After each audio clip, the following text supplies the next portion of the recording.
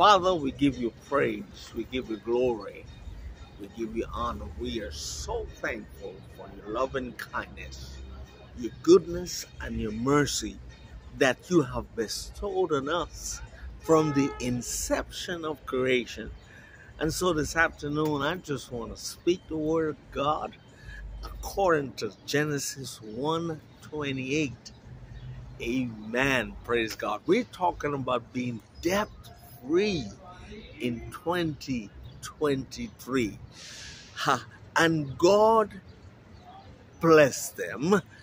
And then he said unto them, he said to be fruitful and multiply and then replenish the earth. That means I have blessed you to be a blessing not only for you, but also for others.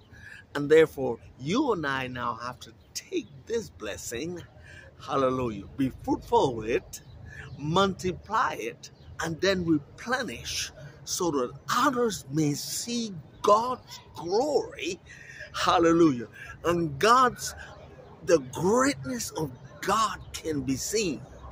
Now, here is where I have a problem. I have a problem with churches. You and I are the church. That the church always looking, hallelujah, for an offering.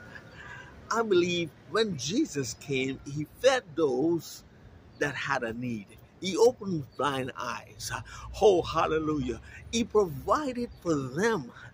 Now, my thing is being debt-free in 2023 is making the church now a source for men and women to not only receive the word of God, hallelujah, but just like Jesus Christ did, hallelujah, he blessed them. My brothers and my sisters, amen, it's just an observation, and I'm not telling nobody how to run their church. But my brothers and my sisters, I believe in my heart and mind that God has blessed us from the inception of creation, not only a blessing for us, but to be a blessing for those that are around us. Until then, blessed be the name of the Lord forever and forever. Amen.